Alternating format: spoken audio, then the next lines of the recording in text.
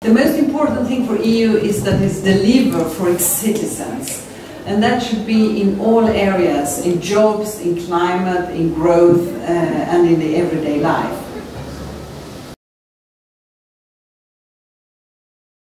Well, concerning the multi-speed Europe, Sweden thinks that we already have a multi-speed Europe in some aspects. Some are members of Euro, some are not members, some are members of Schengen, some are not members, some are members of Home and Security, some are not members. So that is not a big deal. But we think for EU to develop the most, we should try to keep together as much as possible.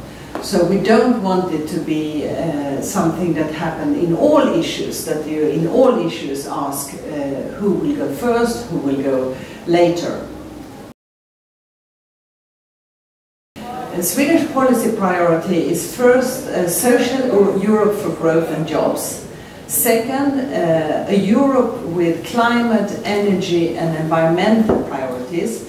And thirdly, a Europe that is working with migration and a safer world.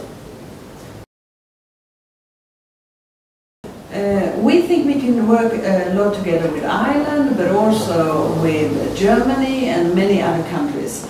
Actually now, when the UK is leaving, for Sweden it's important to find partners in many different issues where we have formally worked together with the UK. And fortunately, I don't think that's a problem. For example, when it comes to the single digital market, we work together with the front runners of digitization. We call it the D9. That's the 9 most digital countries, including Ireland and Sweden.